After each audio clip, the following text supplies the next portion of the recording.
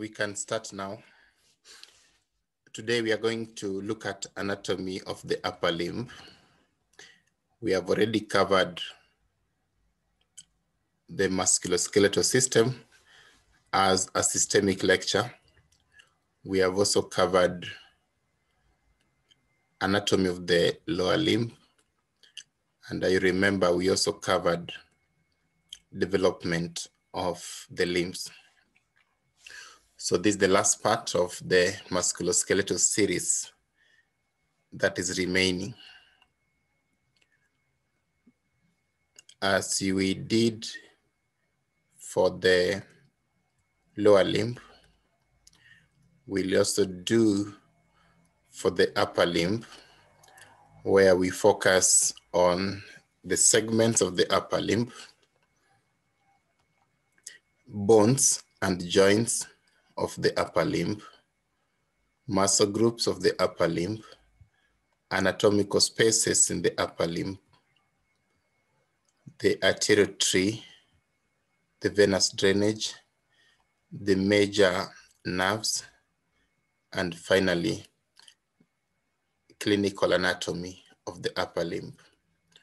Of course, not to exhaust everything, but at least to highlight on the big things that I would want you to know.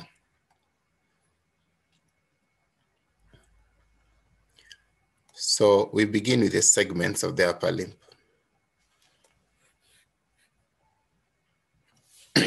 The upper limb has the following segments. We have the pectoral region. The pectoral region is this part here, this soft tissue anterior to the chest wall, where the breast usually rests. That's what we call the pectoral region. Shoulder region is this region here around the shoulder joint and also extending to the back where the scapula rests. Those two parts of the upper limb are attached parts of the upper limb. Then you have the free upper limb extending from here downwards. That's the free upper limb. So from here to there is what we call the arm. The arm is also what's known as the brachium. From the elbow joint to the wrist joint, that's what we call the forearm, which is also known as the antebrachium. And this is definitely the hand. We also agree that the hand has two surfaces. This surface of the hand is called the palm of the hand, and this surface of the hand is called the dorsum of the hand. Those are segments. We can now talk about the bones of the upper limb.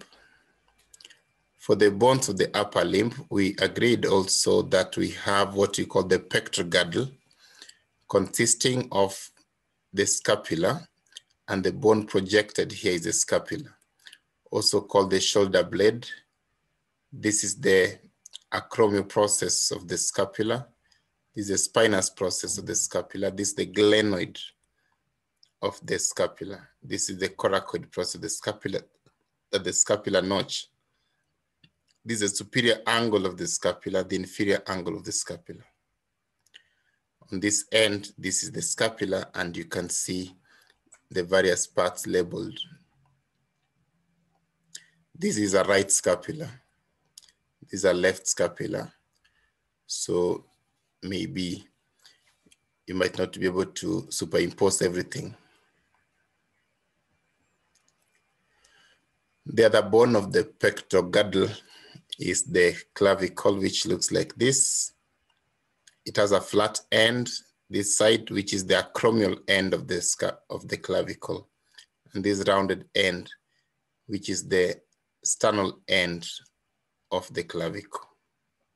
This is how it looks like radiologically. The bone of the arm is the humerus. This is the humerus. Head of humerus. The humerus has two necks, the anatomical neck and the surgical neck. This is the shaft of the humerus.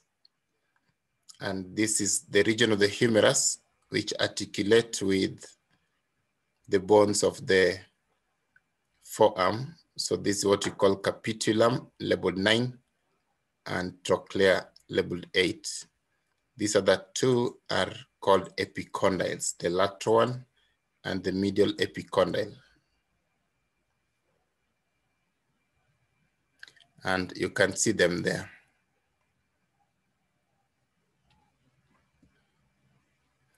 The bone of the forearm, we have the radius and the ulna. The ulna is the longer one, the one that has a notch proximally is the ulna. The radius has a rounded end proximally. So this is radius. This is ulna. But distally, the radius is the broader one. Ulna will be the round one, distally. So here, this is radius, this is ulna. This is radius, this is ulna. So even if I hide here, you should be able to tell this is radius, this is ulna. Because radius is broader distally towards the wrist. This is in a child, and that's why you're not seeing the epiphysis of the other bones.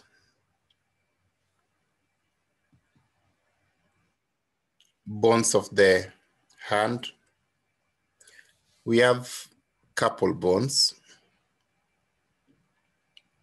metacarpal bones, and phalanges. And as we agreed, the phalanges are 14, the metacarpals are 5, the carpal bones are 8. Remember, in the foot, there were 7. So these carpal bones are arranged in 2 rows. We have a proximal row of carpal bones and a distal row of carpal bones. The proximal row of carpal bones consists of 4 bones. If we start from laterally, going medially, we start the scaphoid labeled 5 there, and lunate labeled 6 there. 7 is triquetral, and 8 is pisiform. There are 2 bones here superimposed on each other, as you can see here. So these are the proximal row of carpal bones: scaphoid, lunate, triquetral, and pisiform. Pisiform basically is a sesamoid bone. A sesamoid bone is a bone that is in the axis of a tendon, but at least the others are intact within there. Then now we have a distal row of carpal bones. We start from medially going laterally. The one labeled 12 is hamate. The one labeled 11 is capitate. The one labeled 10 is trapezoid. And the one labeled 9 is trapezium. So that's a distal row of carpal bones. The distal row of carpal bones articulate with the metacarpals. The proximal row of carpal bones articulate with the bones of the forearm, apart from pisiform, which I've told you is a sesamoid bone. It's important to know which carpal bone is lateral, which carpal bone is medial, which carpal bone is distal, which carpal bone is proximal. So those are the bones of the upper limb. Now we can talk about joints of the upper limb.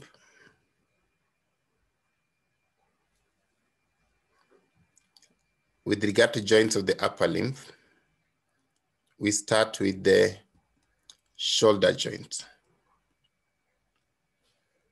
The shoulder joint is a synovial joint of ball and socket variety.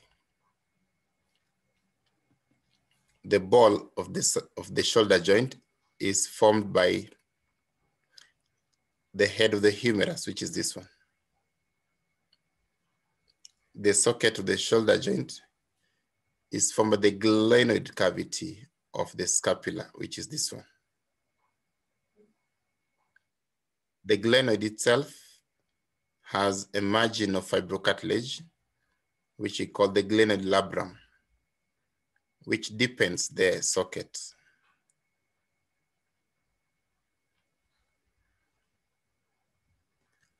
So which movements can the shoulder joint allow? Just like the hip joint, the shoulder joint is also multi-axial. If you're multi-axial, it means you can allow movement in multiple axes. The axis of flexion and extension, the axis of adduction and abduction, the axis of rotation. They're all variable. So it does not move only in 3 axes. You can flex your shoulder joint in any position. You can abduct in any position. You can rotate in any position. So it's multi-axial.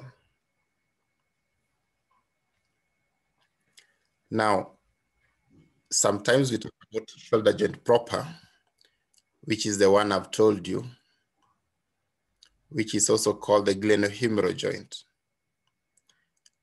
because it is formed by the glenoid and the humerus. Glenohumeral joint is the one we are calling shoulder joint proper. But there are other joints in the shoulder region. They constitute what we call the shoulder joint complex.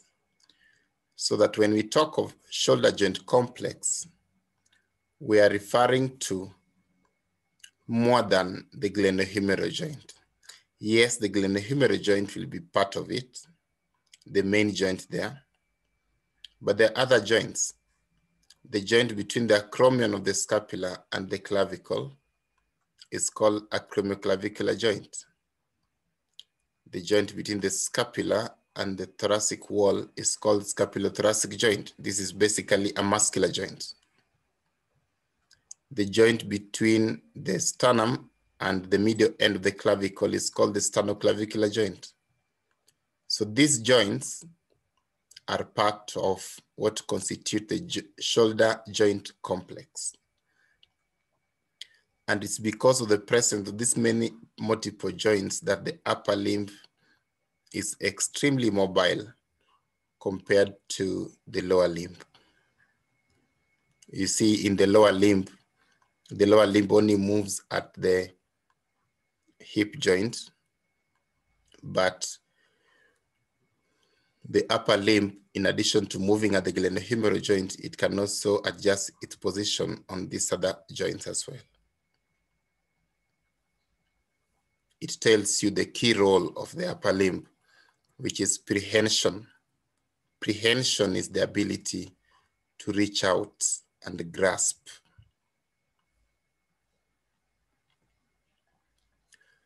So radiologically, this is how the glenohumeral joint will look like. This would be the acromioclavicular joint.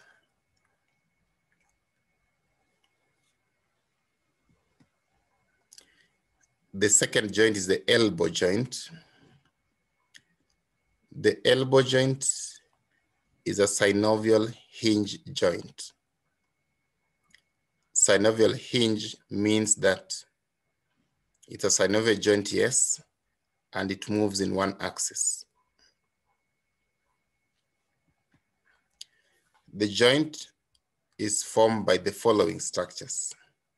We have the capitulum and the trochlea, which are part of the distal humerus. Those two articulate with the head of radius and the ulnar notch. Now, the radial head articulates with the capitulum. So that's the radiocapitellar joints. Radiocapitellar joint, the joint between the radius and the capitulum, radiocapitellar joints.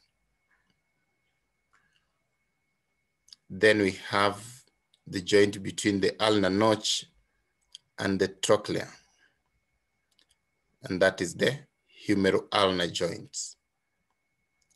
Humerus ulnar, humero-ulnar joint, and radiocapitellar joint.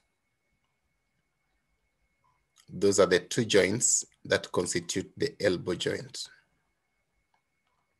So therefore, that means that elbow joint is also an example of a compound joint because there are more than two bones articulating. So having said that, elbow joint is a hinge joint allowing movement only in one axis.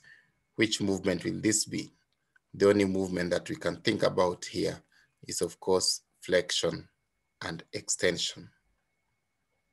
So the elbow flexes, the elbow extends. When you stretch your forearm, that means the elbow is extended. And when you bring your hand near your chest or something, or near your shoulder, the elbow is flexed.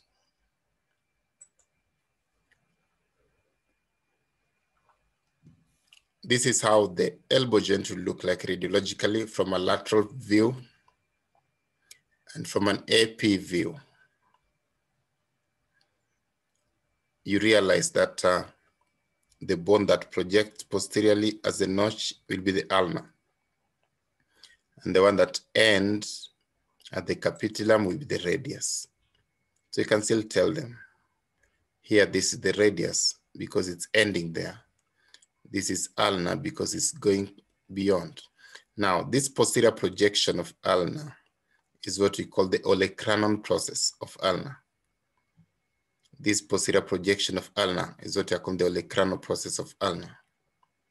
And these projections of the humerus, we had to call them lateral epicondyle and, the medial epicondyle and the lateral epicondyle. The medial epicondyle is more prominent than the lateral epicondyle. Don't confuse them. Remember, radius is lateral, so this is the lateral epicondyle. And here, ulna is medial, so this is the medial epicondyle of the humerus. This is capitulum, this is trochlea of the humerus.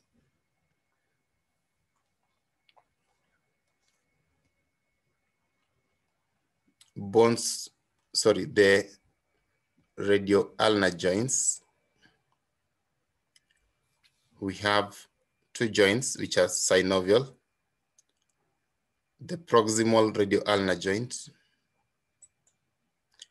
and the distal radioulnar joint. Those two are synovial joints. The variety of synovial joints that there are is pivotal.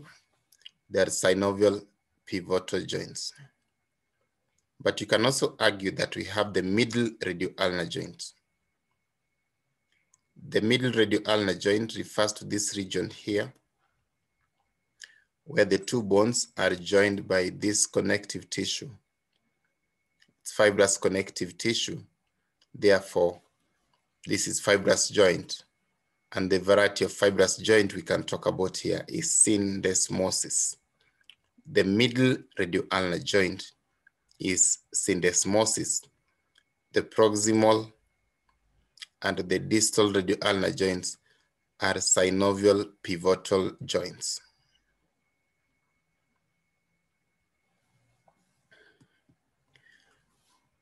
The radioulnar joints allow supination and pronation. During supination and pronation, the head of the radius rotates here. It just rotates around there. But here, the radius will ride over ulna. So radius rides over ulna distally, but here the head of radius rotates. which means that the axis of supination and pronation passes through the head of radius, being the pivot, and here passing through this part of ulna, also being the pivot. That's why they're called pivotal joints.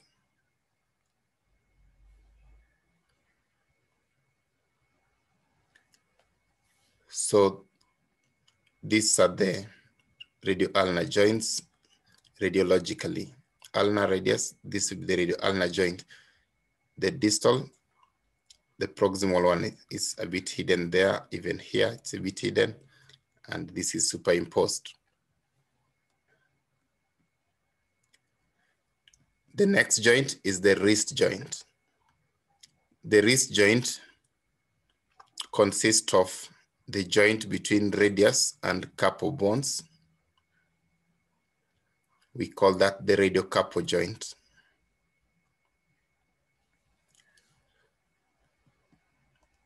Then we're talking about the joints between the carpal bones, like here, that's scaphoid, this is lunate. So that's the scapholunate joint. This is lunate, this is triquetral. So that's the lunotriquetral joints. So anyway, you don't have to know their intrinsic names.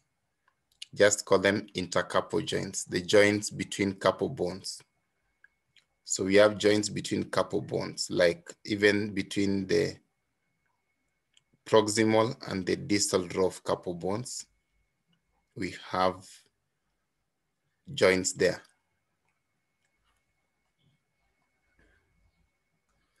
Then we have the joints between carpal bones and the metacarpal bones.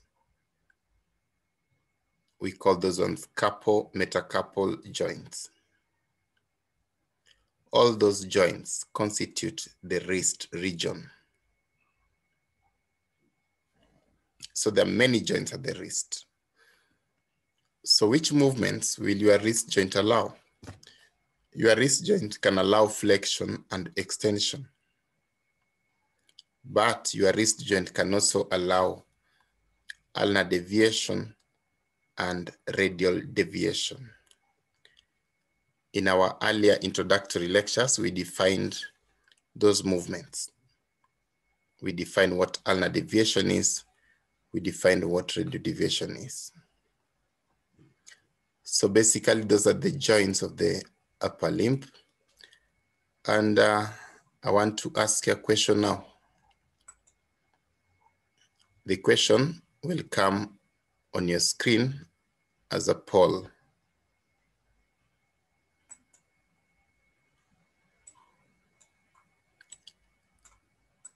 So you have 1 minute for that question. You already have it on your screen. Answer it on the poll.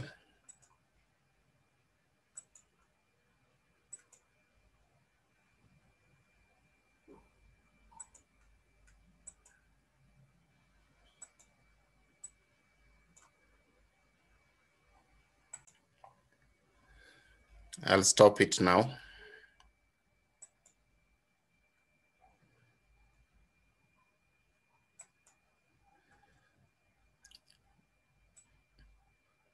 So in this question, I'm just testing whether you're understanding what I told you by which carpal bones are proximal, which carpal bones are distal, which carpal bones are lateral, which carpal bones are medial, basically.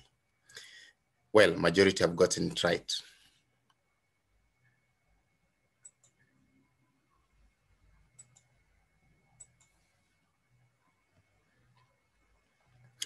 Now we talk about muscle groups of the upper limb.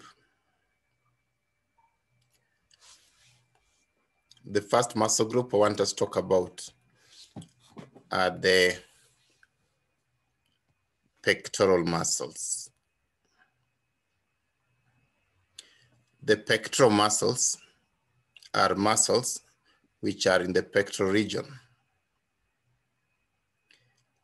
Here there are two muscles. This pectoralis major and pectoralis minor. Only two muscles are in that pectoral region. pectoralis major and pectoralis minor.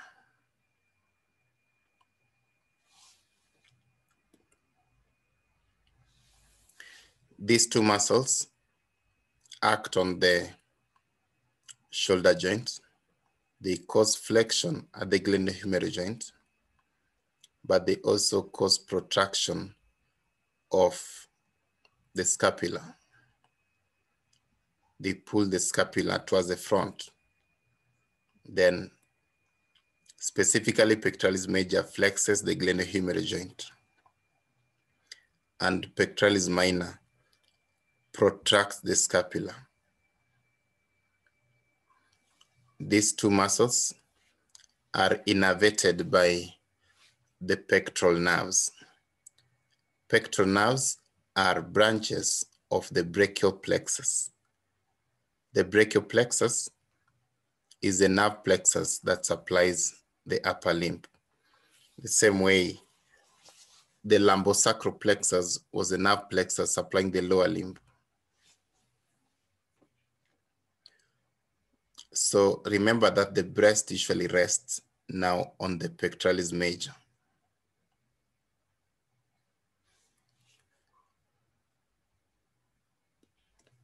We then talk about what we call the rotator cuff muscles. This is the second group of muscles we're talking about. The rotator cuff muscles are muscles that form a sheath around the head of the humerus. They form a sheath around the head of the humerus. There are four muscles, and these ones you have to know them. There's one above the spine of the scapula, so we call it supraspinatus. There's one below the spine of the scapula, so we call it infraspinatus. The one below infraspinatus is small and rounded, so we call it teres minor. Then lastly, there's another one in the subscapular fossa, so we call it subscapularis. The rotator cuff muscle consists of those four muscles. They form a sheath around the head of the humerus. And so because they form a sheath around the head of the humerus, they contribute significantly to shoulder joint stability. They contribute significantly to the stability of the shoulder. Now, you realize that the glenoid cavity is very shallow and the head of the humerus is very big. That means that there is no congruency of articulation at the shoulder. If you compare that with the hip joint, where the acetabulum is very deep and can accommodate a big part of the head of femur. For the shoulder joint, the head of the humerus is very big actually. So it cannot be accommodated by the glenoid, which is very small and shallow. The aim here is to increase the mobility of the shoulder joint, true, and that is why there is no congruency, but it comes as a compromise on stability. But now to ensure that at least the joint is still stable, the glenohumeral joint is surrounded by these four muscles. Now, it means that these muscles are the ones that provide stability to the shoulder, and actually they're the key stabilizers of the shoulder joint. But that still also makes the shoulder joint be really mobile. If you're being stabilized by muscles, remember muscles are dynamic as opposed to bones and ligaments, which are static. So in as much as there's still ligamentous stability factors and bony stability factors of the glenohumeral joint, the key stability factors are the rotator cuff muscles. These muscles are supplied by many different nerves, and they perform different actions. There are those that will cause abduction, there are those that will cause rotation, medial rotation, there are those that will cause lateral rotation. So we don't call them rotator cuff because they rotate. We call them rotator cuff because they surround the head of the humerus. Apart from rotator cuff, there's also another muscle that usually covers the shoulder region superficially now, and that would be the deltoid muscle. You still need to know about the deltoid muscle in as much as it is not part of the rotator cuff. The deltoid muscle is the one you'll be covering around here, and you'll be using it a lot for intramuscular injection, again, because it's a bit bulky. And the shoulder region is a region of easy access.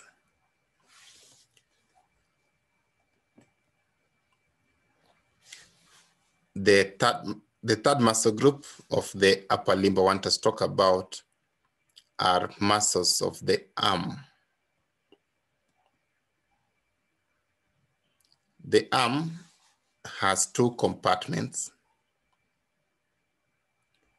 the anterior compartment and the posterior compartment.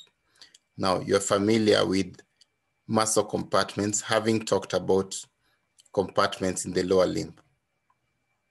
So in the upper limb, the arm has only two compartments.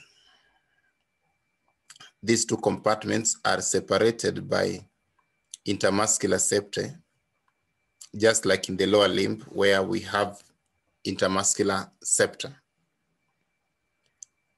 If you are going to divide the arm into two compartments, you'll just need two intermuscular septa, a medial and a lateral intermuscular septa. So the medial and the lateral intermuscular septa divide the muscles of the arm into two compartments. The muscles of the anterior arm and the muscles of the posterior arm. The muscles of the anterior arm compartment consist of three muscles. You don't have to remember their names, but you've come across them. Okay, at least one of them. You've been hearing about biceps several times. So the correct name is biceps brachii, to distinguish it with the biceps femoris of the lower limb. So this is biceps brachii. There are two other muscles which belong in this group. You don't have to really remember them. But importantly, does this group of muscles do? This group of muscles are the ones that flex the elbow joint. And so we call the anterior arm muscles the flexor compartment. The nerve that supplies the muscles of the anterior arm is called the musculocutaneous nerve. It means that that nerve supplies muscles, and then will also supply some skin. Musculocutaneous nerve. Musculocutaneous nerve is a branch of the brachial plexus as well.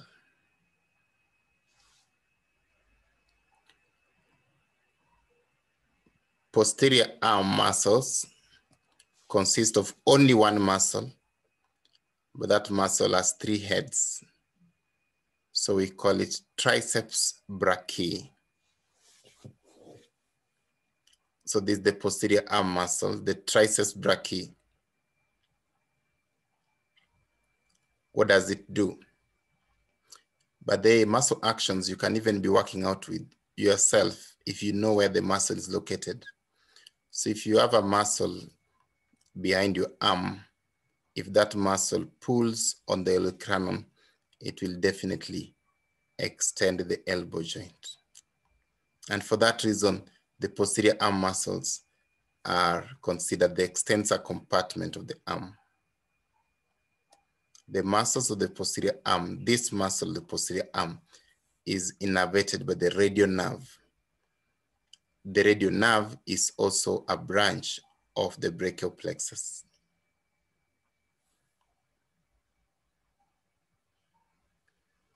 We go down to the forearm. We also have two muscular compartments in the forearm, the anterior and the posterior forearm. The anterior forearm consists of 8 muscles. I will not give you any of their names.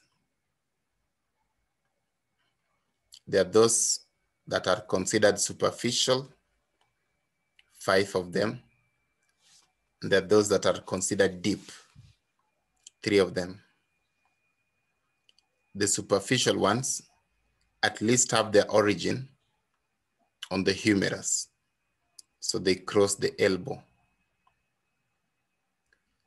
The deep ones don't have their origin in the elbow. So they don't cross.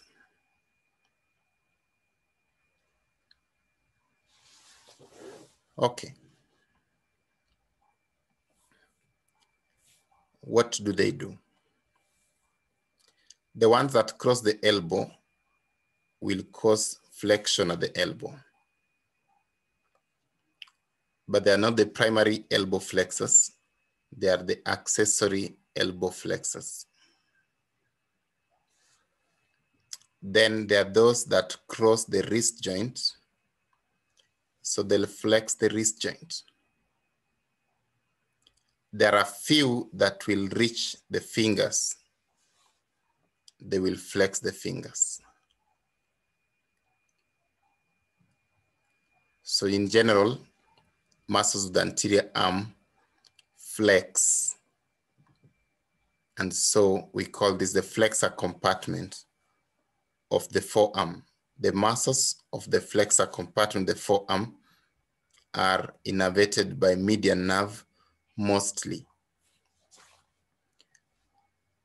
There are 2 muscles which will not receive median nerve innervation, but the rest are innervated by median nerve. So the key nerve of the flexor forearm is median nerve.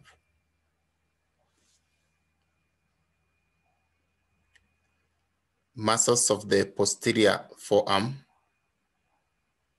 are 12 in total.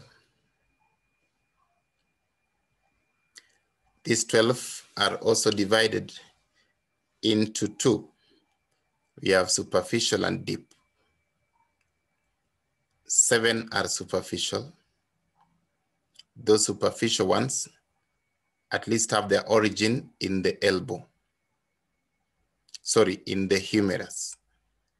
Now, what I forgot to tell you, see, for the anterior forearm, we said that the superficial ones originate from the humerus, specifically on the medial aspect, the medial epicondyle region. For the posterior arm muscles, which originate from the humerus, they'll come from the lateral aspect. So around the lateral epicondyle. Those are the superficial ones. There are 7. Then we have 5, which are deep. A total of 12. They extend the elbow. Again, they're not the primary extensors of the elbow. They are accessory elbow extensors. The primary elbow extensor we've mentioned is the triceps.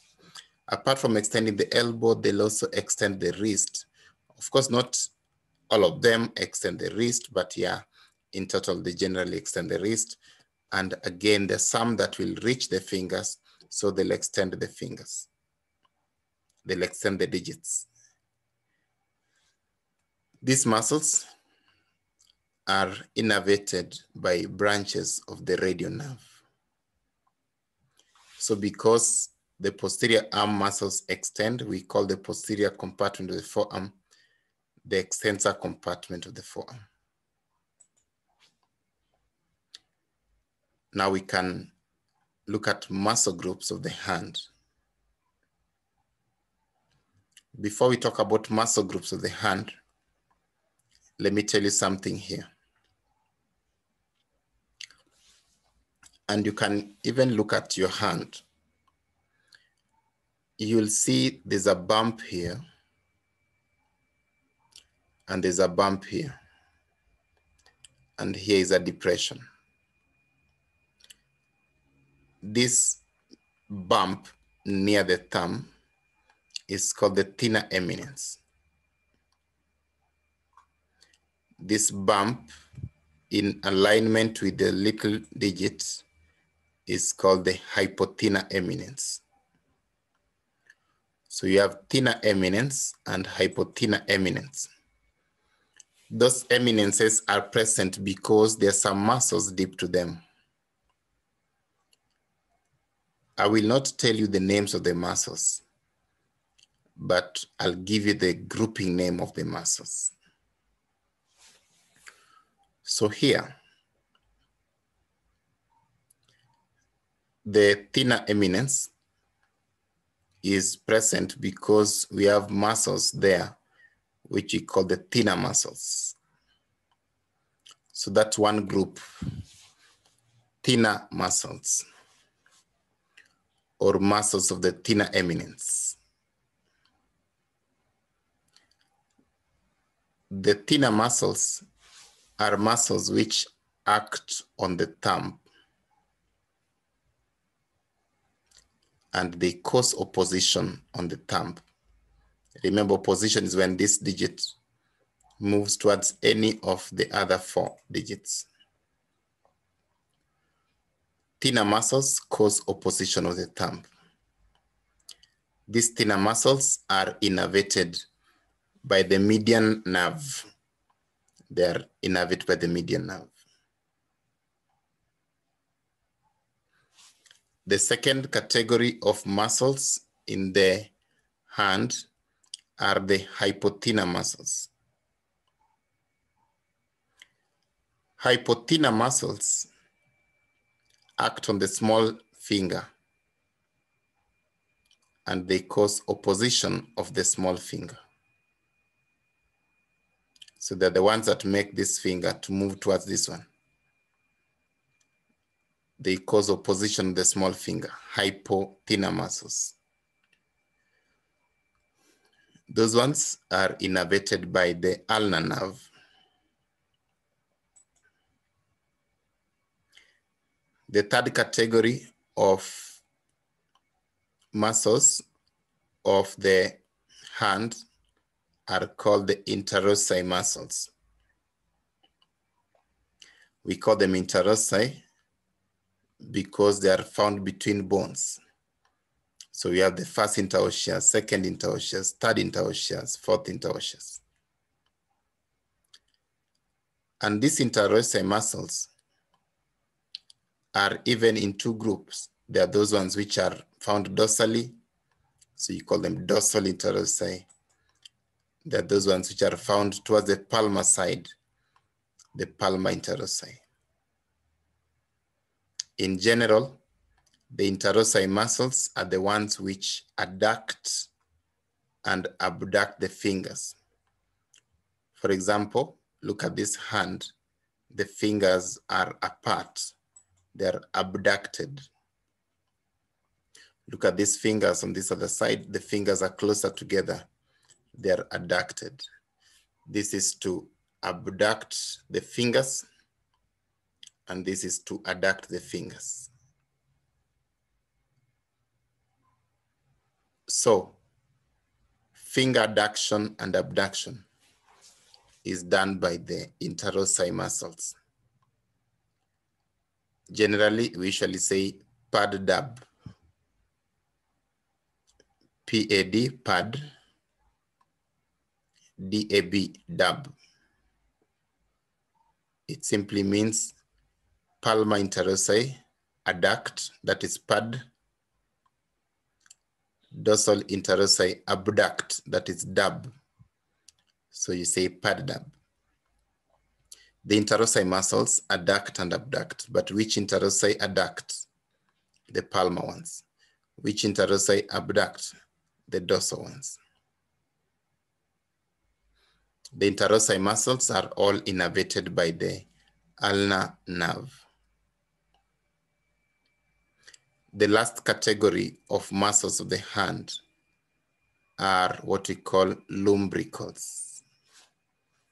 This is a spelling of lumbrical. Lumbricals arise from tendons of some muscles in the palm, but they insert on the digits. They attach in such a way that they cause flexion of the metacarpophalangeal joints, but extend the interphalangeal joints. They cause flexion of metacarpophalangeal joints, but extend the interphalangeal joints. So here, this is the metacarpophalangeal joints, these ones. And these ones are the interphalangeal joints.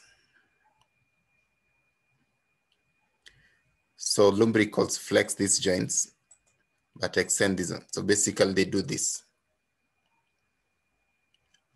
This is flexion of metacarpophalangeal joint. And I've stretched the interphalangeal joint, that's extension. Lumbricals are innervated by both ulnar and median nerves.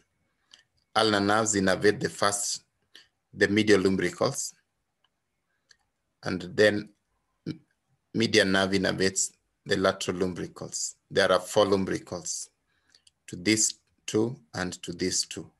So the lumbricals to these 2 fingers, medial lumbricals, receive ulnar innervation, and the lumbricals to these 2 receive median nerve innervation.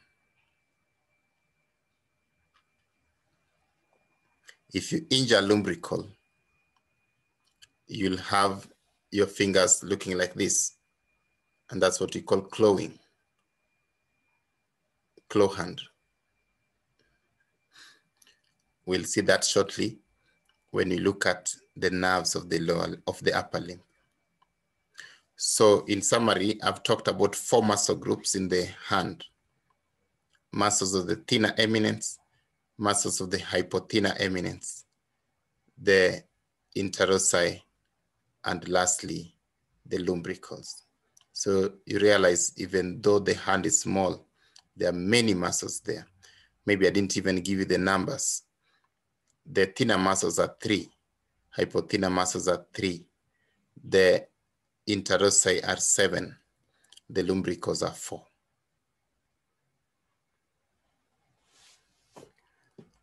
All right. I think I can give you a break. If there's a question, you can put on the chat. When I come back, we start with it.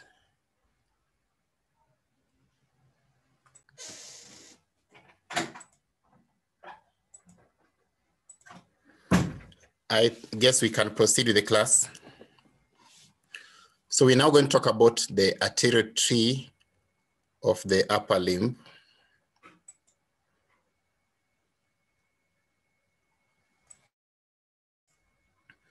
Now let's follow this. From the heart, we have a big artery that we are calling the aorta. The aorta usually goes up. The part of the aorta that goes up is called the ascending aorta. Then it turns. The part of the aorta that turns is called the arc of the aorta. Then it goes down. And the part going down is called the descending aorta. So you have ascending, arc, and descending aorta. The arc of the aorta has 3 branches. The first branch of the arc of the aorta is called the brachiocephalic trunk. This brachiocephalic trunk is called so because it has 2 big arteries, or at least it supplies 2 territories. One of its branches is the subclavian artery, which goes to the upper limb, and that addresses the brachial part. The other one is the right common carotid artery, which goes to the head region, and that addresses the cephalic part. So that's why we call it brachiocephalic. The one that the one that goes to the upper limb, subclavian. The one that goes to the head, common carotid. But remember, this is for the right arteries. The second branch of the arc of the aorta is left common carotid artery, which goes to the head region. The third branch of the arc of the aorta is the left subclavian artery, which goes to the left upper limb. So what am I saying here? The subclavian artery is the artery of the upper limb, but they arise differently. The right subclavian artery has a common stem with the right common carotid artery from the arc of the aorta. They have a common stem. The left subclavian artery arises directly from the arc of the aorta, the same as the left common carotid artery arising directly from the arc of the aorta. The common carotids go to the head region, so those are not our interest today. The subclavian arteries are our interest today. Right subclavian come from brachiocephalic trunk, which is a branch of the aorta. Left subclavian come from the aorta directly. The subclavian artery is the artery of the upper limb. Why do we call them subclavian? Because they are behind the clavicle. So basically you cannot feel them because they are overlain by the clavicle. But the subclavian artery, after it has gone beyond the first rib, the subclavian artery changes its name from being called subclavian artery to being called the axillary artery. So when the artery reaches this region, which we call the axilla, then we call it axillary artery. The same artery from subclavian, it has changed name now to axillary. From axillary, when the artery reaches the arm, it changes name again. You call it the brachial artery. So this is the brachial artery. The artery of the arm is called the brachial artery. Let's follow that down. So this is the brachial artery. The brachial artery has a branch which supplies muscles of the arm. That branch is called the profunda brachii artery that supply muscles of the arm.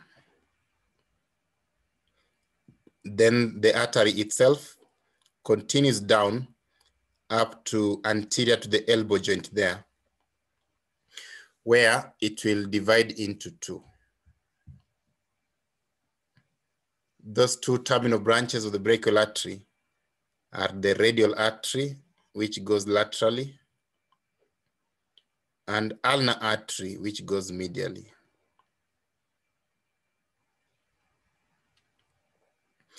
Even though you have two arteries, both in the anterior forearm, when these arteries reach the hand,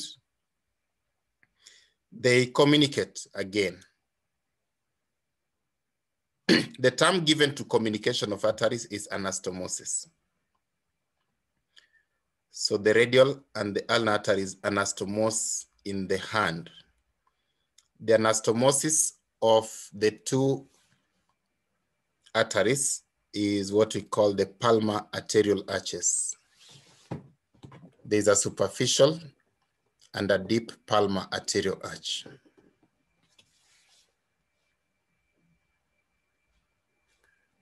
Right. From the palmar arterial arches, we now have arteries which supply the digits. So you can call them digital arteries. So what's the clinical importance of the arterial tree of the upper limb?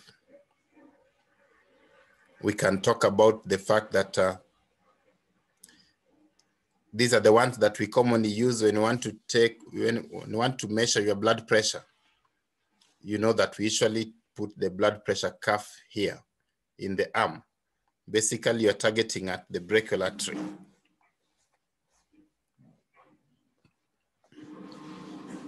You can talk about us using these arteries to take pulses of patients. So you take pulses when you want to estimate the heart rate of somebody. You put your hand and you feel the pulsation of an artery.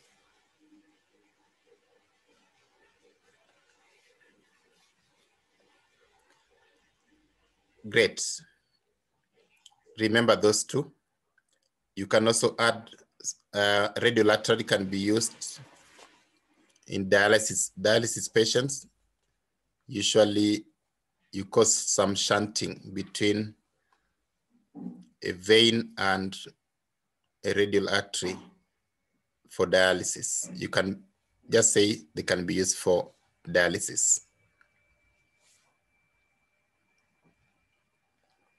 I want to ask you a question. With regard to arterial pulses,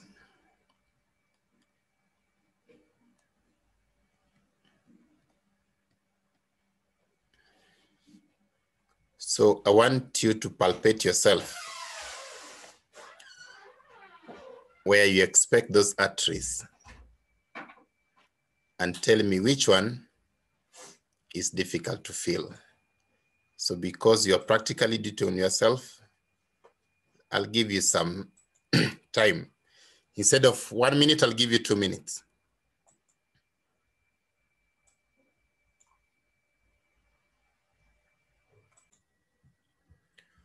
Right, I'll close it there now.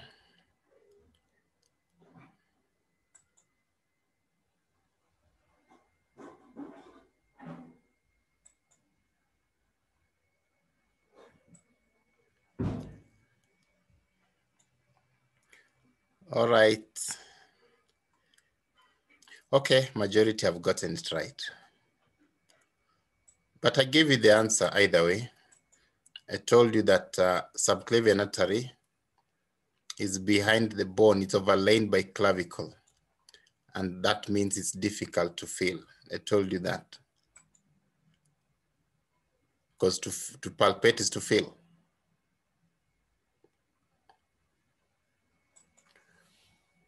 Okay, let's proceed. Now we talk about venous drainage of the upper limb. Just like the lower limb, the upper limb also has a superficial and a deep venous system. The deep venous system follow arteries, and the vessels have the same names. So nothing much to say there. Also remember that the deep veins form comitantes.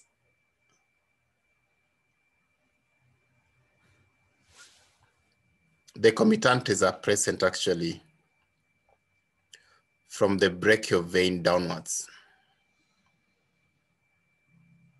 Rarely will you have axillary vena committante, but the brachial veins have committantes downwards. Now let's talk about the superficial veins. The superficial venous system consists of a number of veins. I'll name 3 for you. We have the cephalic vein. The cephalic vein is this one. It runs laterally, crosses the elbow laterally, and goes laterally in the arm, and eventually terminates into the axillary vein. That is cephalic vein. Usually it will start posteriorly on the dorsum of your hand, posteriorly.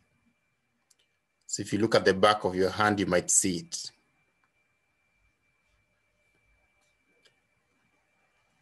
Basilic vein runs medially. It's usually more prominent around here. It crosses the elbow joint on the middle aspect, then runs on the middle aspect of the arm and terminates into the brachial vein. Actually, basilic vein joins with the brachial vein to now constitute the axillary vein.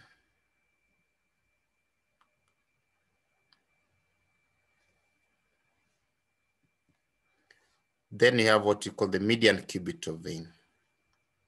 The median cubital vein joins the cephalic and the basilic vein. Usually it runs in front of the elbow joint.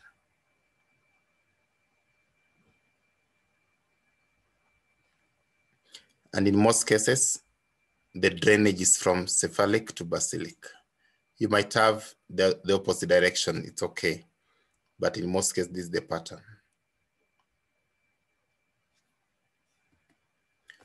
So how are the superficial veins of the upper limb clinically important? This one, I want to hear from you people. How are the superficial veins of the upper limb clinically important? Anyone, you can just unmute yourself and say something.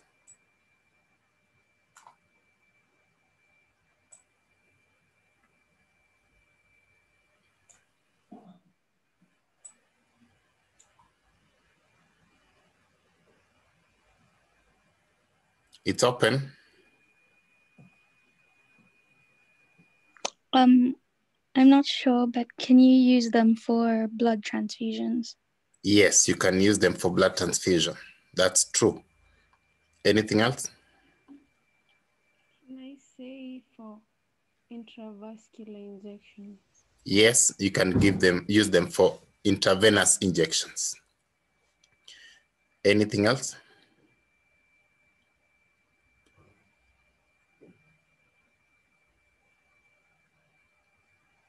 Maybe let's put it this way. We can use them to withdraw blood, either for blood samples when you want a sample of blood from somebody, or when you want someone to donate blood. You can use them to withdraw blood. You can also use them to put intravenous line. Now that intravenous line could be that you're using it to give drugs or to give fluids or to give blood, it's okay. But also you can use them for dialysis. In dialysis, you create a shunt between the superficial veins and maybe the artery, radial artery and maybe cephalic vein. You can use them to create arteriovenous shunt for dialysis. So remember those three concepts.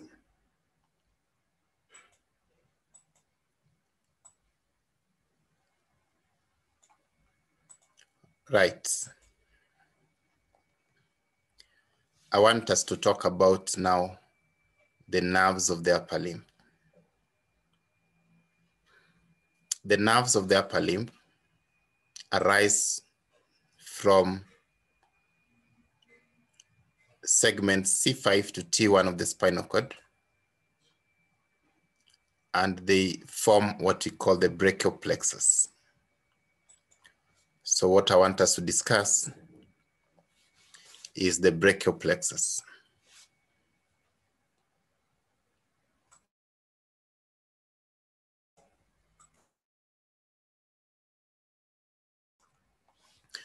Okay, so the brachial plexus is described as having different parts.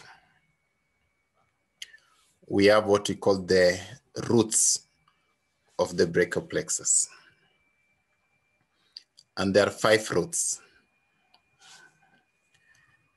The C5 root, C6 root, C7 root, C8 root, and the T1 root.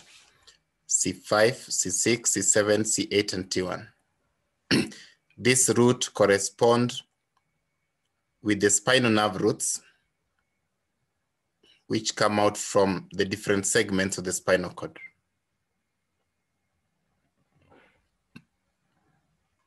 C5 root, C6 root, C7 root, C8 root, and T1 root. 5 roots. Now, this is how the roots behave. The roots form what we call trunks. This is how the trunks are formed.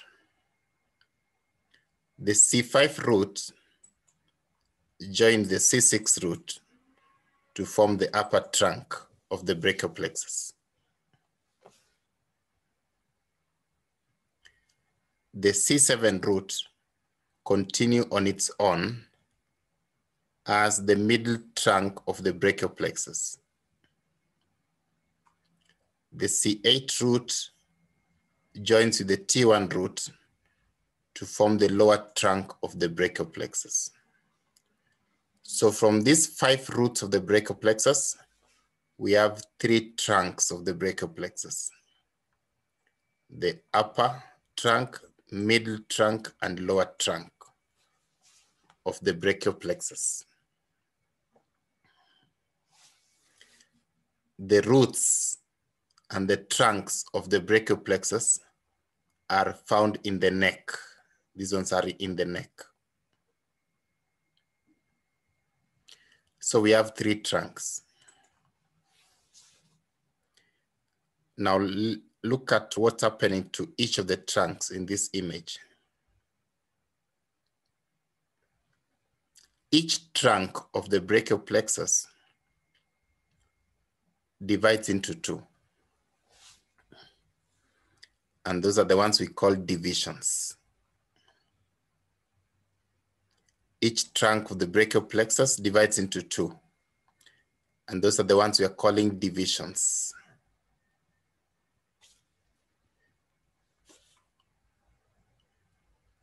The divisions are named anterior and posterior division. Anterior and posterior division. This is anterior, this is posterior division. Each trunk of the brachial plexus has 2 divisions, the anterior and the posterior division.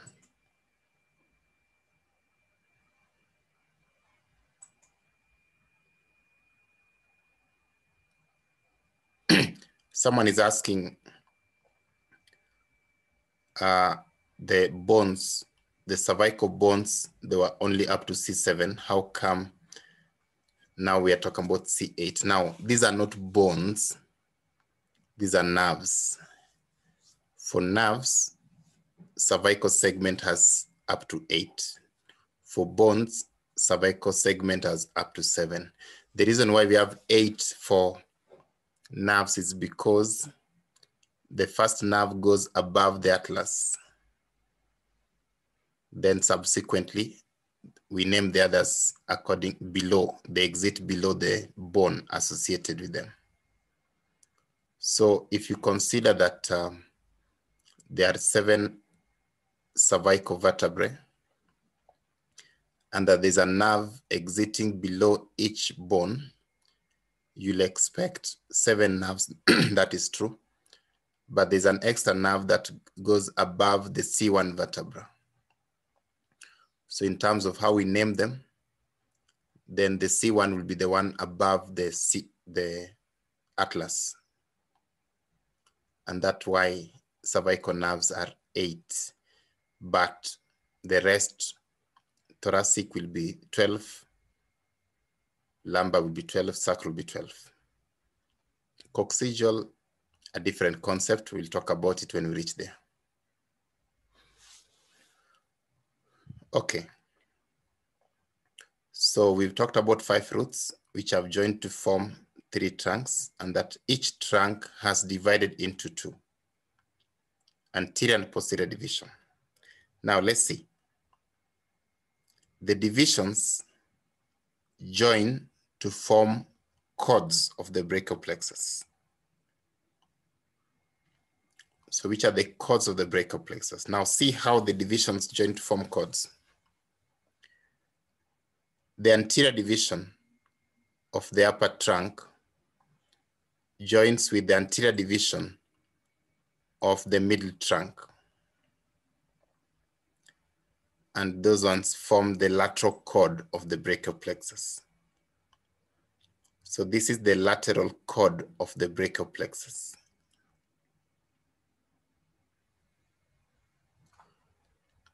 All the posterior divisions, which means there are 3 posterior divisions, all the posterior divisions join to form the posterior cord of the brachial plexus. So this is the posterior cord of the brachial plexus.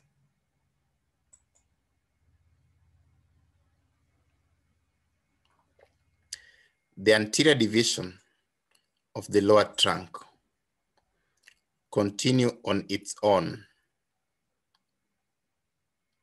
as the medial cord of the brachial plexus. So therefore, we have 3 cords of the brachial plexus: the lateral cord, the medial cord, and the posterior cord. The lateral cord is formed by anterior divisions of the upper and middle trunk. The medial cord is formed by a continuation of the anterior division of the lower trunk. The posterior cord is formed by the union of all the posterior divisions.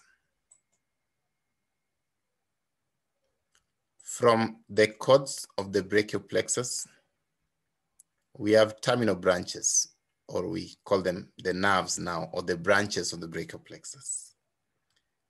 And there are many nerves which come from these cords. The lateral cord has a total of 3 branches. The medial cord has a total of 5 branches. The posterior cord has a total of 5 branches. So those ones make 13. Apart from those 13 nerves, the other nerves which came out, not from the cords,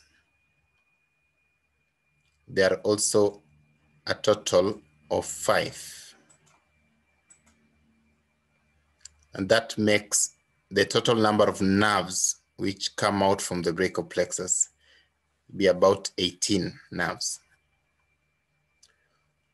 I don't want to teach you the 18 nerves. I want to teach you about 4 to 5 nerves. Now let's talk about those nerves. The nerves I'm going to teach you are these ones: the musculocutaneous, the axillary nerve, radial nerve, median nerve, and ulnar nerve. Only these 5 I'll teach you.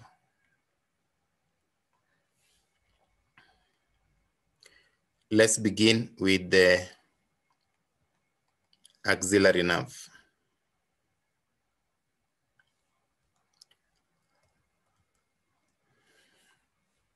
So the axillary nerve is a branch of the posterior cord. This is the axillary nerve. So from the axilla, the nerve enters this space here. We can see it's a 4-sided space. So we call it the quadrangular space.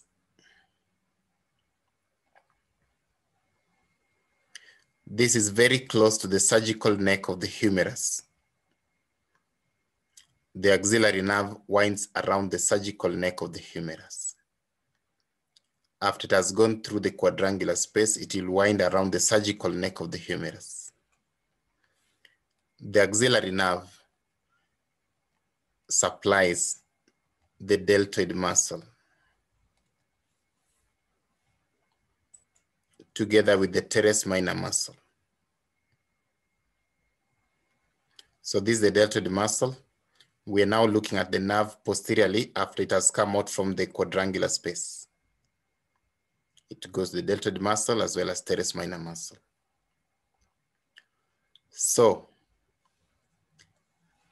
any volunteer here, tell me,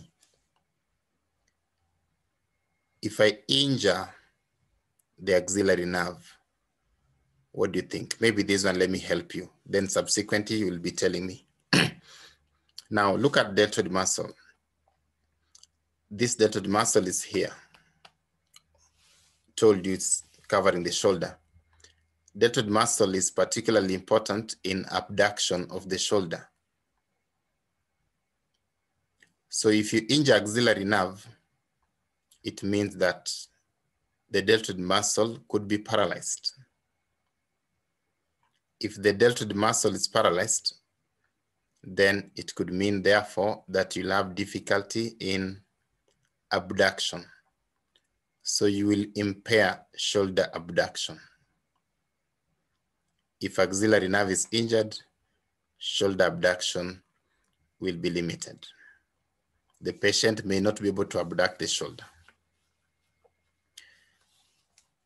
Also, axillary nerve supply the skin over this region here. The skin over the region of the shoulder or over the deltoid muscle. That means, therefore, also if you injure axillary nerve, you will lose sensation arising from the skin over that deltoid muscle. So loss of sensation, skin over deltoid, is also a sign of axillary nerve injury.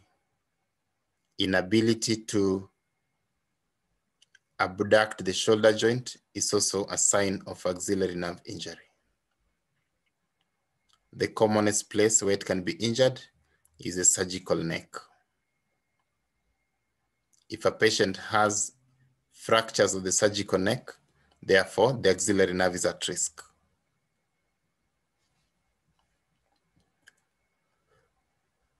Okay, let's talk about another nerve, musculocutaneous nerve.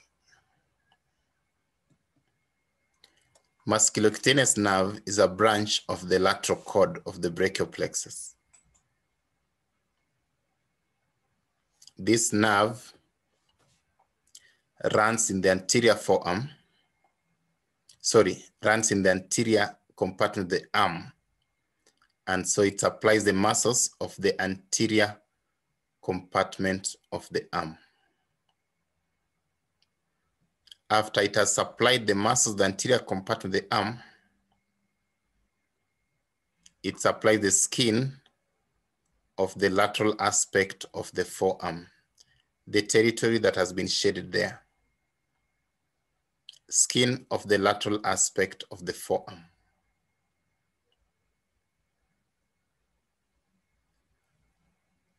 the commonest site of injury of musculocutaneous nerve is here, where this nerve is actually piercing through that muscle. I didn't give you the name to that muscle, and I still not wish to give you the name, but know that the musculocutaneous nerve can be pierced, can be compressed or entrapped by that muscle, causing its injury. So the question to you people is, if I injure the musculocutaneous nerve, what would be the clinical manifestation of that kind of injury? So anyone?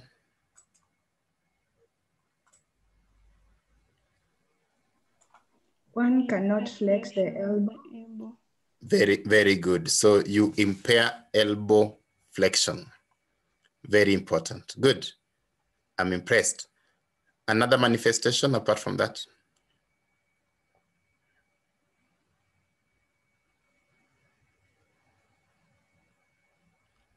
The lateral side of the forearm will lose sensation. Very good. So there'll be loss of sensation on the lateral aspect of the forearm. Those are the clinical effects of injury to the musculocutaneous nerve. Remember them. The third nerve is the median nerve. Median nerve is formed from both the medial cord and the lateral cord. This is the median nerve. There's a branch from the lateral cord, as well as a branch from the medial cord that join to form the median nerve. Median nerve runs in the arm together with the brachial artery.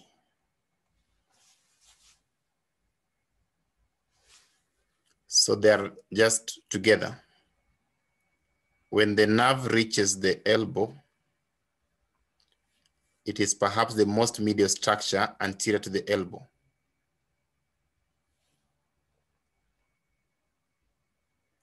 Then the nerve enters the forearm. It supplies most of the muscles of the anterior forearm. After it has supplied most of the muscles of the anterior forearm, the nerve enters through what we call the carpal tunnel. The carpal tunnel is a tunnel at the wrist. It's a fibro-osseous tunnel. When I say fibro-osseous, it means that the tunnel is formed by both fibrous tissue as well as bony tissue. Okay, bones and ligaments form the tunnel. The nerve enters through that tunnel. The carpal tunnel, we are going to talk about it shortly under anatomical spaces, but in a nutshell, is a small tunnel for passage of the tendons that come from the forearm to the hand. But the median nerve also passes with those tendons in that small tunnel. The message I'm trying to pass here is that it's a common site of injury to the median nerve. After the median nerve has passed through the carpal tunnel, it will be in the hand, after which it supplies the thinner muscles. Well, I told you that it will also supply the lateral two lumbricals.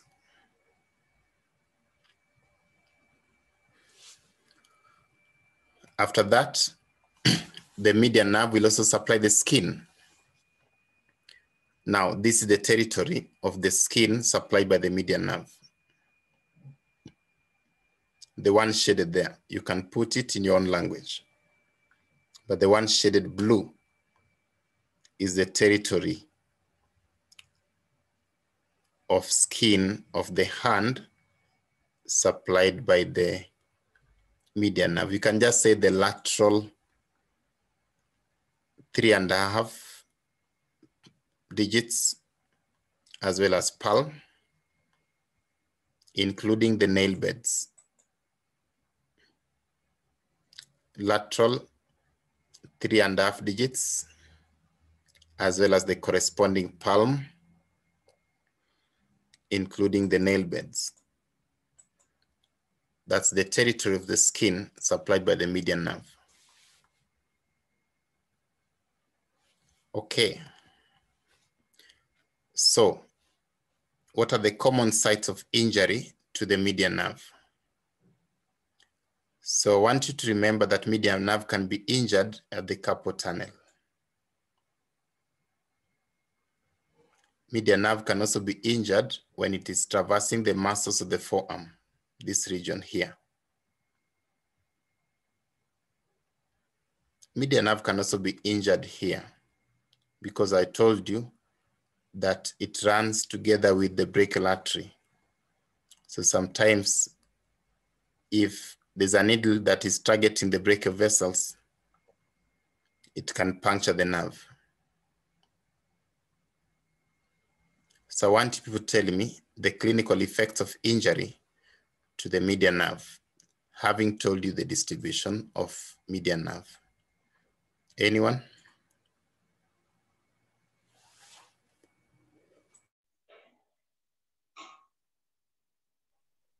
It will inhibit opposition of the thumb. Right, that's true, that if you have injury to the median nerve, then you might have paralysis of the thinner muscles, so you can lose opposition. Anything else? It will affect the ability of the fingers to grip something. That is very true as well. If you injure the median nerve, you will paralyze the muscles of the forearm. And muscles of the forearm are the ones that cause flexion of the fingers. You need flexion of the fingers for you to have a grip. So if you injure median nerve and you have paralysis of forearm muscles, you're going to lose finger flexion. And that means you're going to lose grip. So I agree with you. Anything else?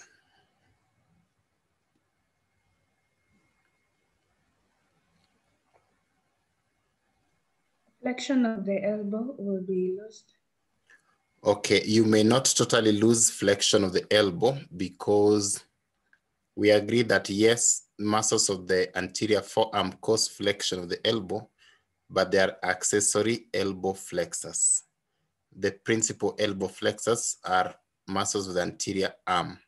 So perhaps the correct term to use is weakness of elbow flexion rather than loss of elbow flexion. But you have the concept right.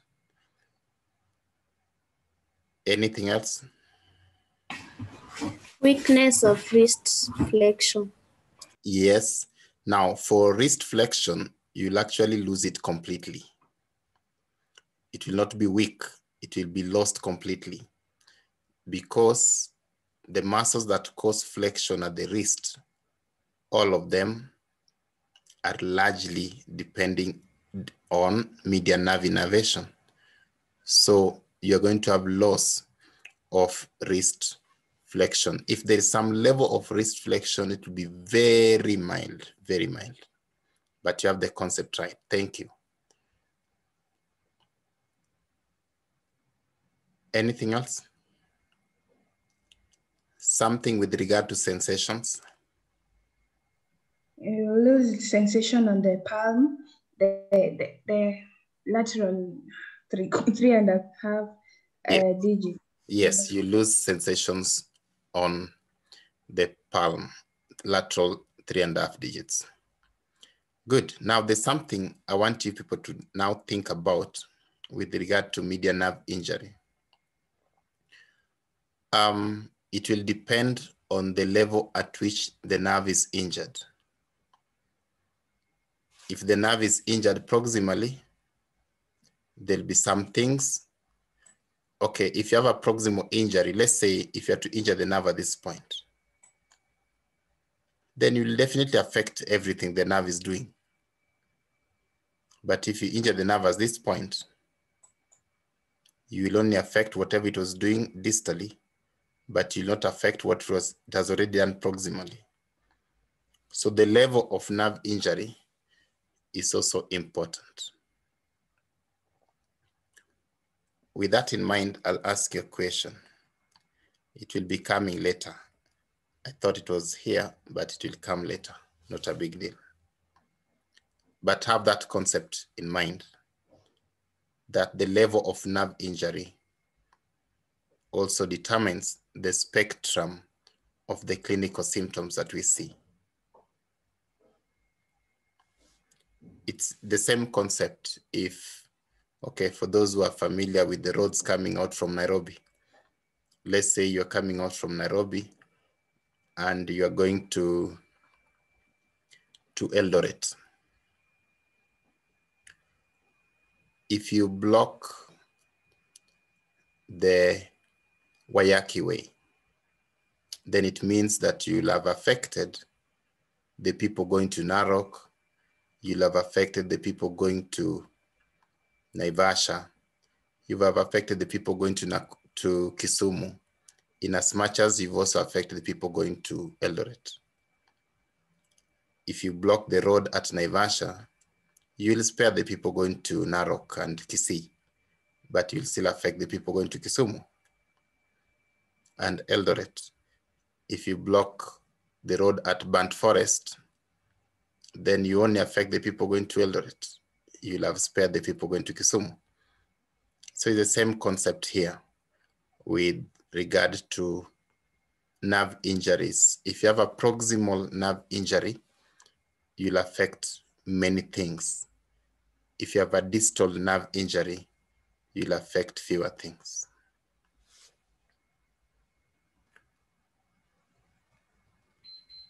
Radial nerve is the other nerve to talk about. Radial nerve comes from the posterior cord of the brachial plexus.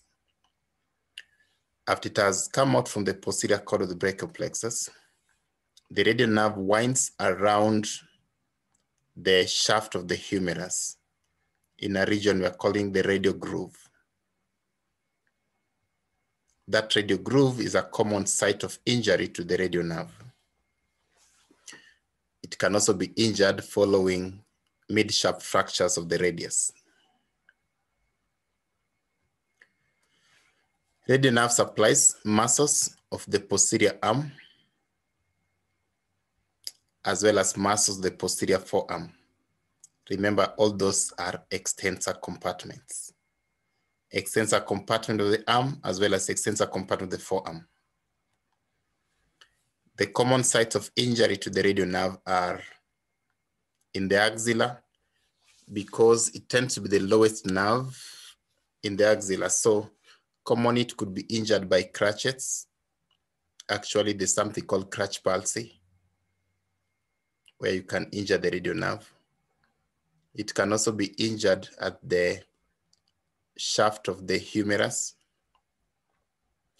either by fractures of the shaft of the humerus, or for those people who go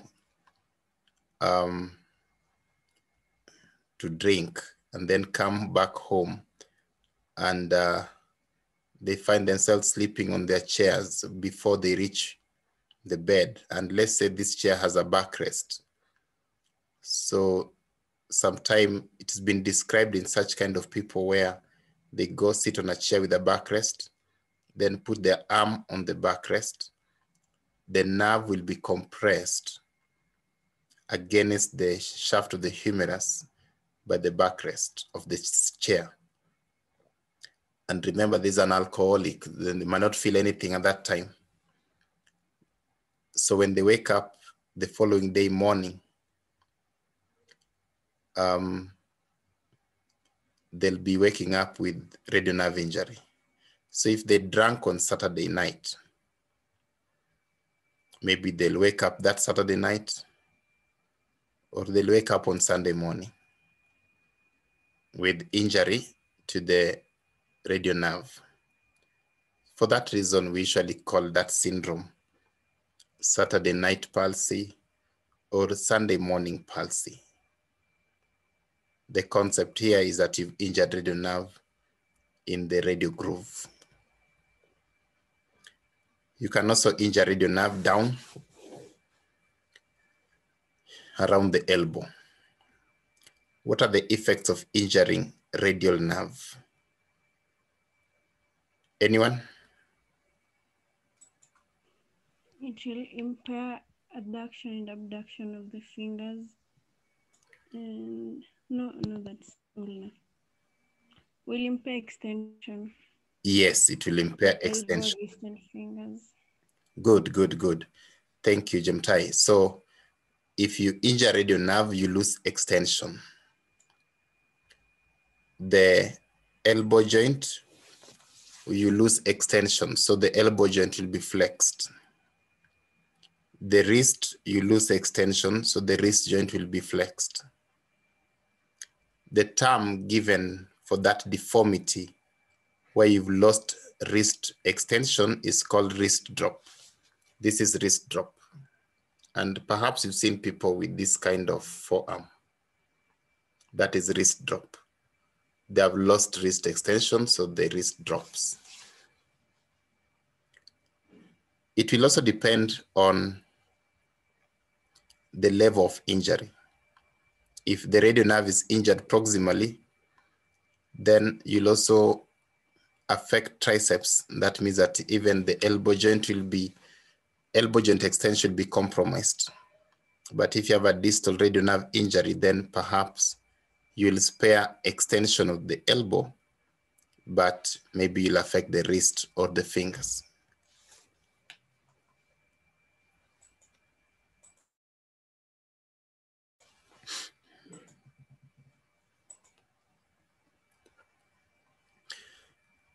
The last nerve now. The last nerve is ulnar nerve. Ulnar nerve is a branch of the medial cord. It passes behind the medial epicondyle of the humerus.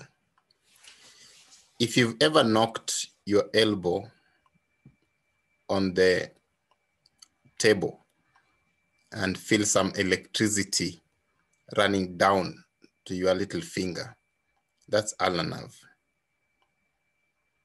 Commonly, it's injured behind the medial epicondyle there. Ulnar nerve passes medially then, supplies two muscles in the forearm. Then at the wrist joint, it does not pass through the carpal tunnel. It's actually superficial to the tunnel, so it's not a content of the carpal tunnel. Then it enters the hand, supplies all the muscles of the hand, except the thinner muscles and the lateral two lumbricals. It will supply all the other muscles of the hand, except thinner muscles and the lateral two lumbricals.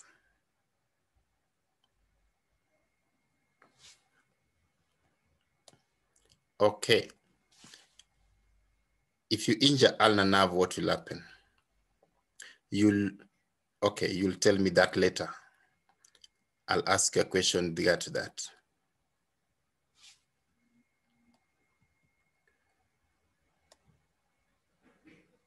Let's now talk about anatomical spaces of the upper limb. There are three anatomical spaces that we are going to talk about. We'll talk about the axilla, the cubital fossa, and the carpal tunnel. We begin with the axilla. The image you are seeing is a dissection image. I'm hoping it's not making some of you run away. So this is the upper limb. This is the neck region. This is the pectoral region. Pectoralis major has been removed, so we are seeing pectoralis minor. This region here is what we are calling the axilla. The axilla is a potential space between the proximal upper limb and the trunk. This potential space is for passage of neurovascular structures from the neck to the upper limb. So neurovascular structures pass through this space from the neck to the upper limb. Now the axilla, you see it here, this is the armpit. This is the armpit here. So that place where you usually diggy, this one here, that's the armpit. The armpit itself is not the axilla, but it's the floor of the axilla. If you are to inject a needle, go deep through your armpit, then you'll be into the axilla. It's a potential space inside between the upper limb and the trunk where neurovascular structures pass. Some of these neurovascular structures travel from the upper limb to the neck. Some of them from the neck to the upper limb. Of course, the veins will be traveling this way, the arteries and the nerves traveling that way. So what are the contents of the axilla? The axilla contain axillary vessels, which means the axillary artery, the axillary vein. It also contains the cords and branches of the brachial plexus. Cords and branches of the brachial plexus. I told you that the roots and the trunks of the brachial plexus are in the neck. The divisions of the brachial plexus are behind the clavicle. But the cords and branches of the brachial plexus are within the axilla. So they're here. Actually, those cords of the brachial plexus are named based on their relationship with the axillary artery. The cord that is lateral to the artery is lateral cord. Medial to the artery is medial cord. Behind the artery is posterior cord. Apart from those, we also have the axillary tail of the breast. When we are talking about the integument system, we talked about anatomy of the female breast, and we said that the female breast has an extension to the axilla, which we call the axillary tail of Spence. There's also some fat within the axilla, just call it axillary fat. We also have lymph nodes in the axilla, call them axillary lymph nodes.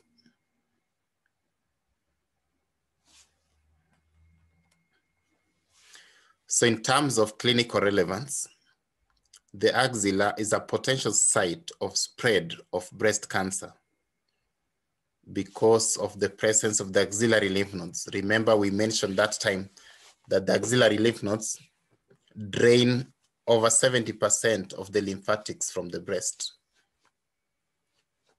So if someone has breast cancer, we'll expect the axillary lymph nodes to be among the first places where those cancer cells will metastasize to.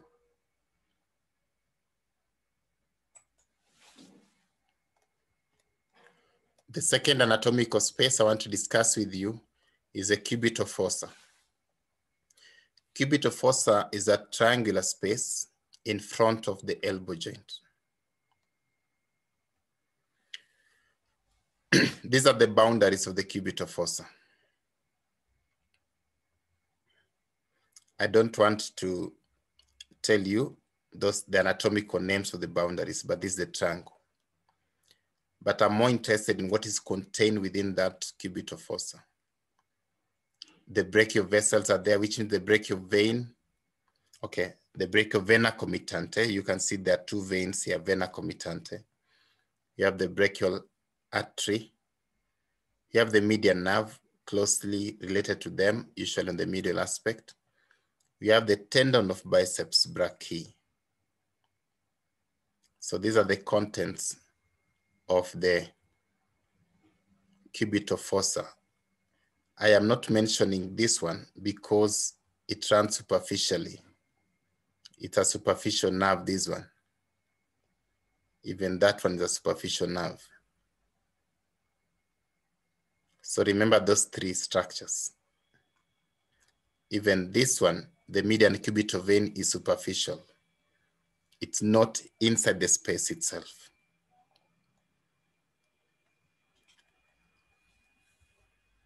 So the median cubital vein usually lies on the roof. It's superficial on the roof of the cubital fossa. What's the clinical importance of the cubital fossa?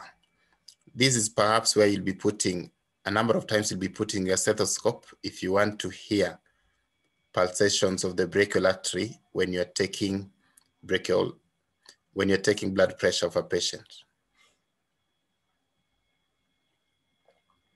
Also, we mentioned that you'll be withdrawing blood from the median cubital vein a lot, or putting an intravenous line into the median cubital vein a lot of times.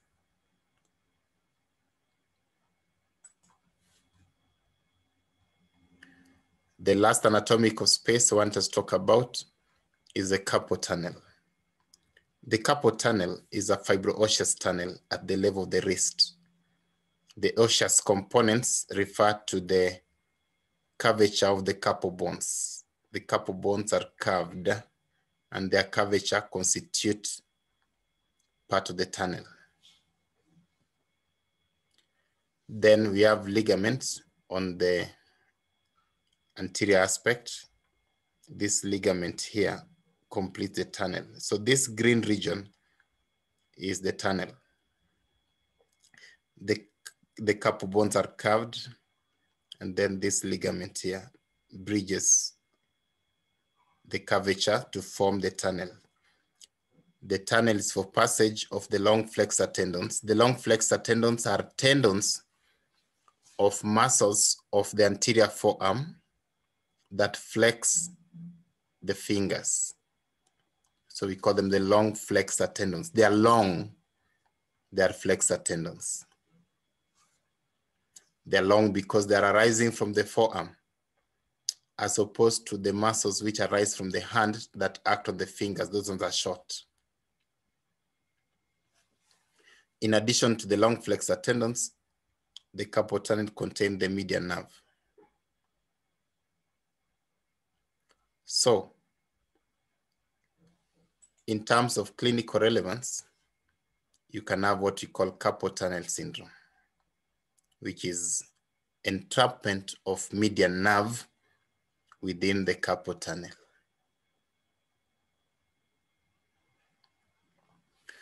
Right, so now my question can come.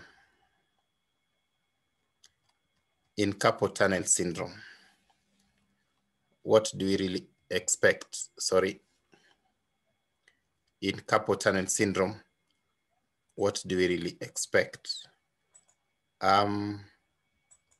So the question will come to you in form of a poll, and you have 1 minute to answer it.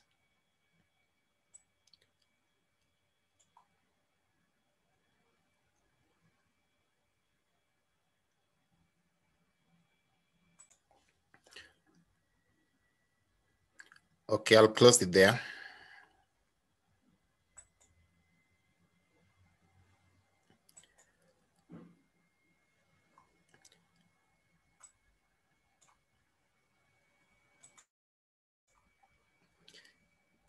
This one you haven't done well, but let's see. So I've told you that median nerve passes through the carpal tunnel. So in carpal tunnel syndrome, you have entrapment of the median nerve. This question is asking you, after you've entrapped median nerve within the carpal tunnel, what functions are you going to lose? Now let's debate them. Let's start from below. At least I saw people didn't choose this one, but we can explain it. Extension of the fingers relies on the extensor muscles which are innervated by radial nerve. So at least that one is intact. How about the second option, which many of you chose? So flexion of the fingers rely on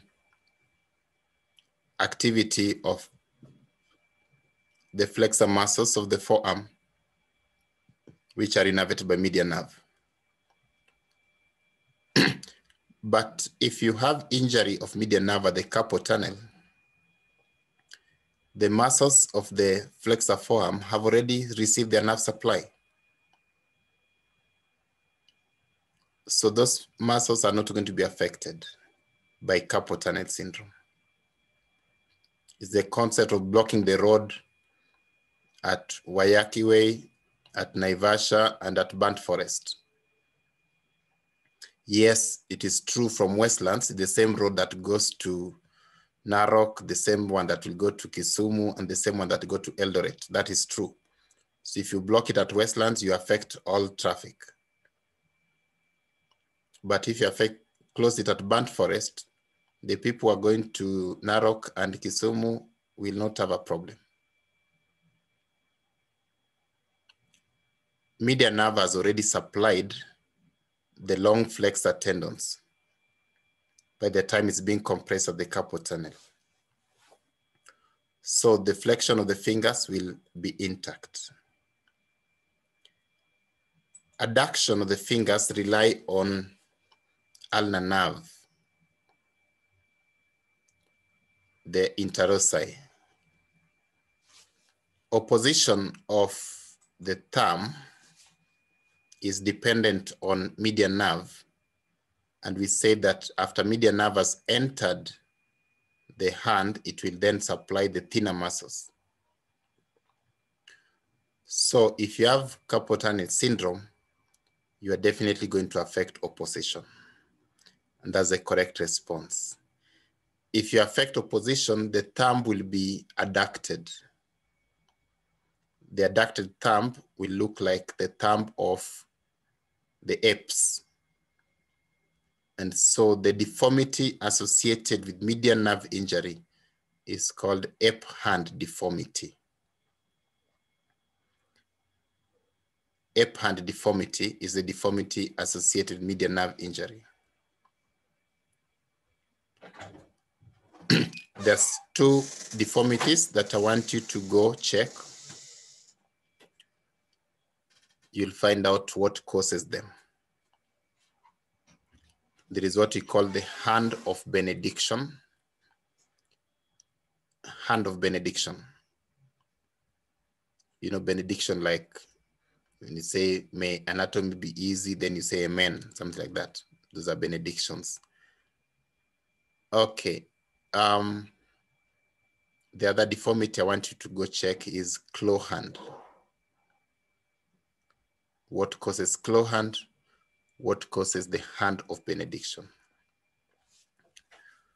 Right, so that marks the end of the lecture series on musculoskeletal system, both from a systemic approach as well as from a topographic approach.